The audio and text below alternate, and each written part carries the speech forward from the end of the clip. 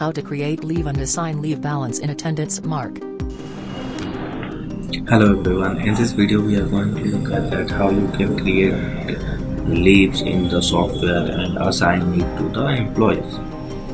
So first you have to do is that come here in the inside the file section, then click on define leave. After that you have to click on add.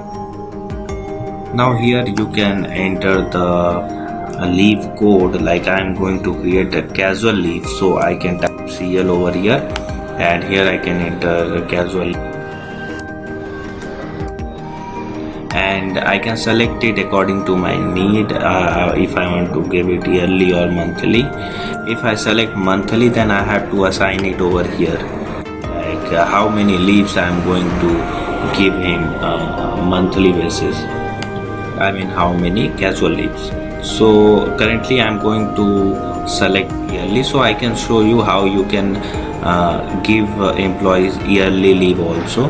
Now here are the few options, like you can tick on or untick according to your company requirement, like you have to include weekly off or not, you have to include holidays or not, or it will be a paid leave or not, or this leave will be carried forwarded to another year.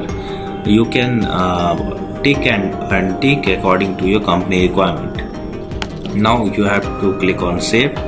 Then you have to go on the transaction section and click on leave opening entry. Okay, so now I have created the CL casual leave, so I want to assign it the yearly balance. Total 18 leaves, I mean 18 casual leaves this employee can take.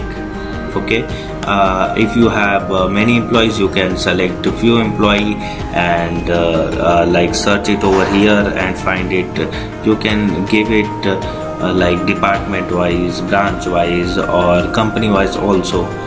For current I am selecting all employees, then I will click on save. Okay, now you will get this message, leave balance successfully updated, then you will click on OK. So this is how you assign leave to the employees.